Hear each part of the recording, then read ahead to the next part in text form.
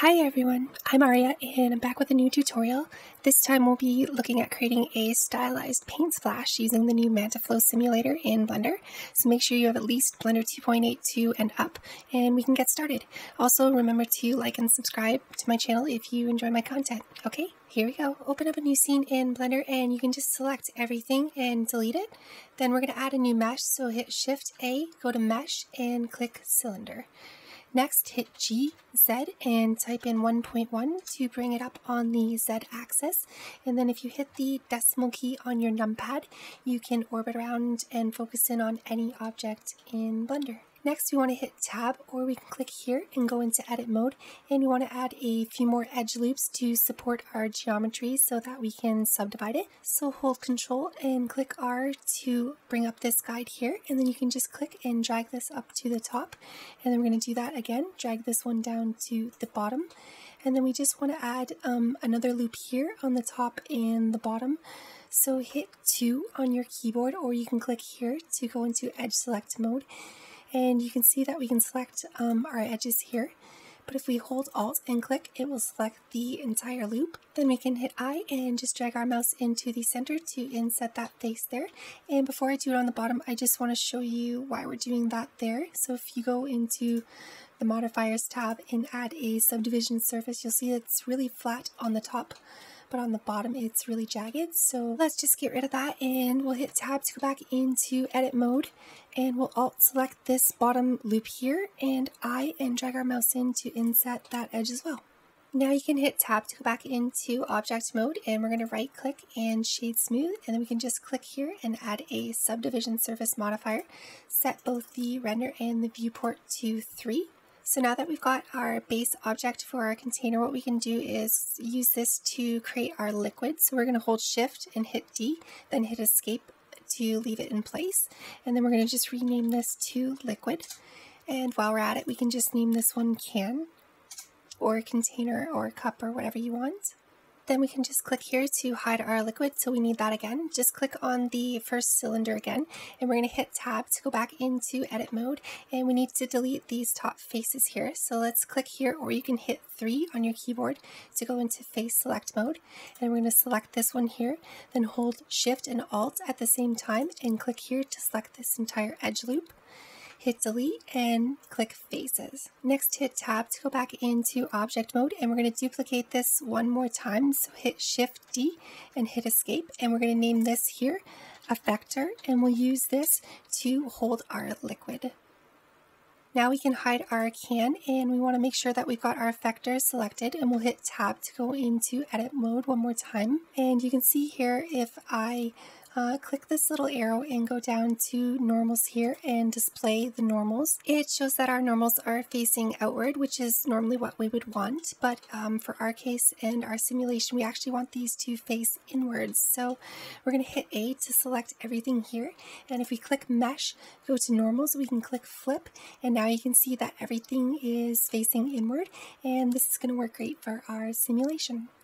Okay, so we can hit Tab to go back into edit mode, and let's just unhide our liquid here, select it, and we're just going to scale it down a bit. So hit S and then type in 0.94 to scale it down a bit, just so it's not quite as large as our effector object here. So now that we've got that, we can just zoom out here, and we're going to add in our domain. So hit Shift A, go to Mesh, and we're going to click Cube, and then we'll hit G, Z, and type in 6 to bring it up.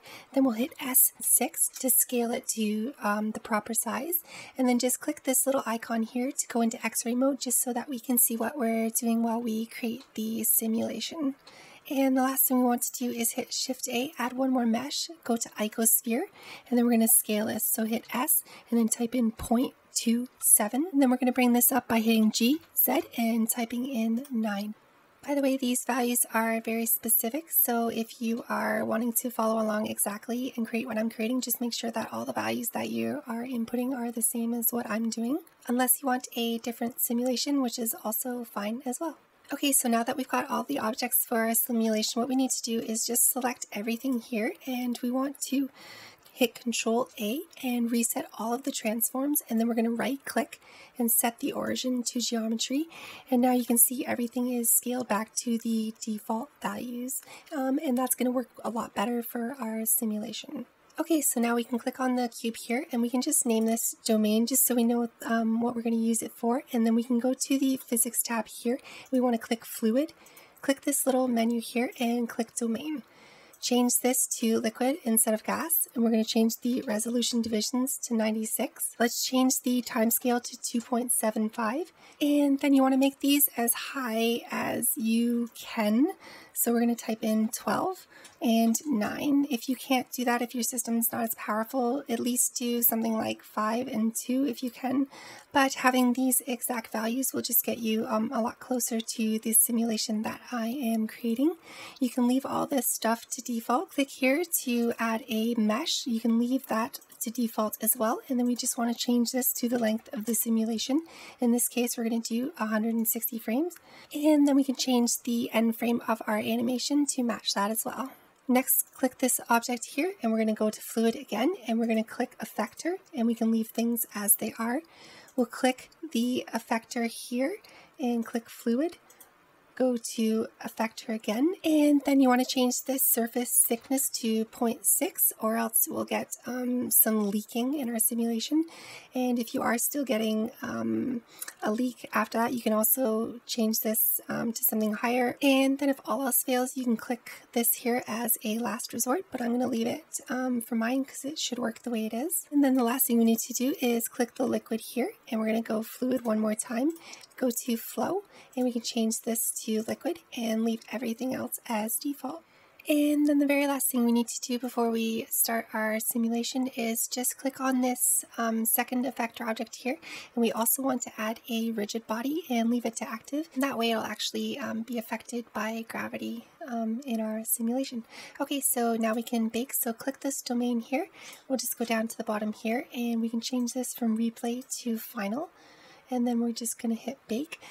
This will probably take about 15 to 20 minutes on a decent system, so I will pause the video and I will be back when it's finished baking. Okay, so we're done now. We're finished baking, so we can just check it out. If we just hit the space bar, we can hit play, and we can see we've got this really nice slow motion sort of paint splash, and it sort of spreads out there, so it's looking really good. Hopefully yours is looking just as good and you're happy with it. And then we can move on to adding our lighting and materials. So first, let's just make sure we can turn this off now since we don't need that anymore. We can uncheck X-ray. Okay, so let's go into the shading tab here, and the first thing we want to do is add an HDRI. So if you just click on the world tab here, click this little dot, and we can go environment texture, and then we're going to click open. And you can just find an HDRI that you would like to use. If you want to use the one that I'm using, as always, just go to hdrihaven.com and search for Circus Arena.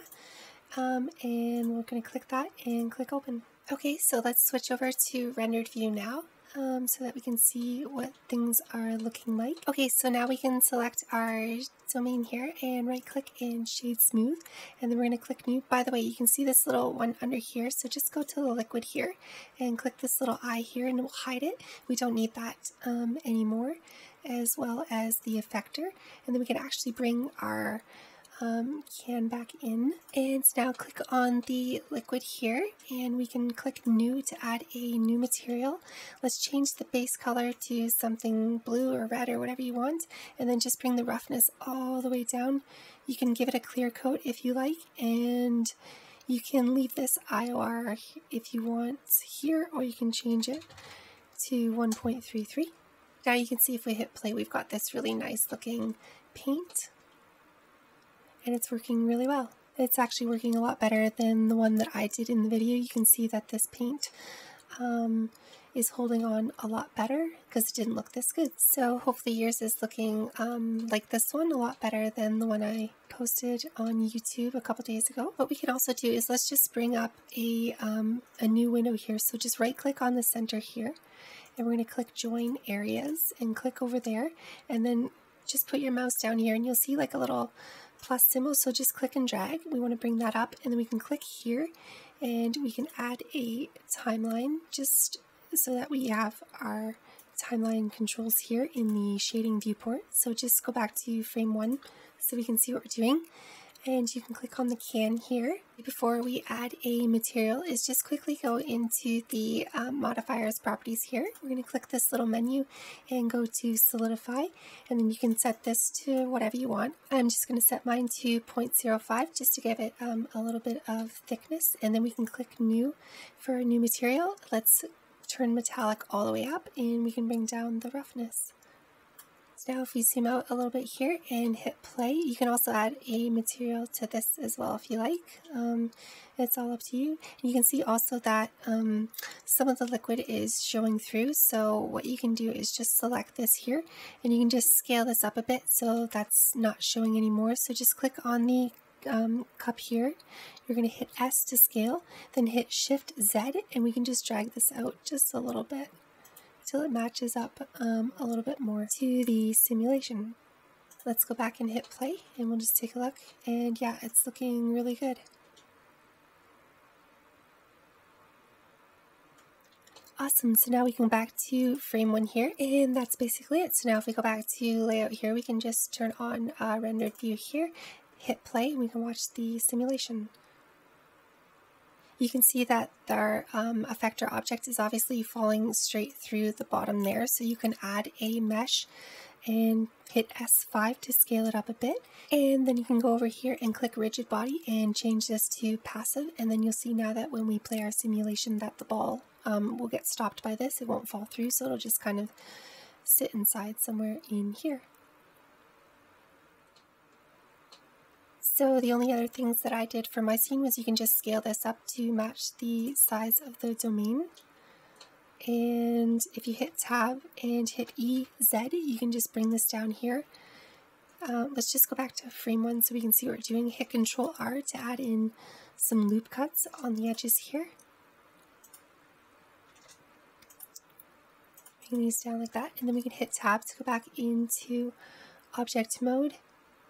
Add a subdivision surface, set this to 3, and then we can right click and shade smooth, and then we can add a quick material as well. If you go into here, bring metallic all the way up and bring the roughness down, and now you've got a nice reflective ground plane. I used cycles to do my final render, which gives it the really nice reflections that you saw.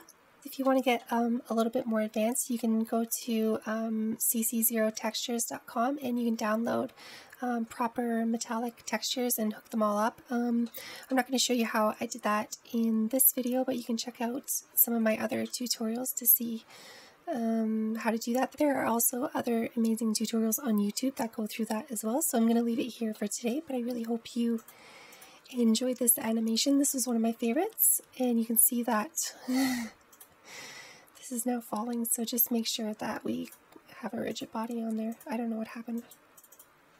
And that's pretty much everything, so I really hope you enjoyed this tutorial. I had a lot of fun making this one, and I'd love to see how your renders turn out. So if you want to render out a frame or two, you can send it to my Instagram or send it to me on YouTube or whatever, and I'd love to see it. So thank you again for following my channel, and please like and subscribe. Next week I'm going to do a hair dynamics tutorial.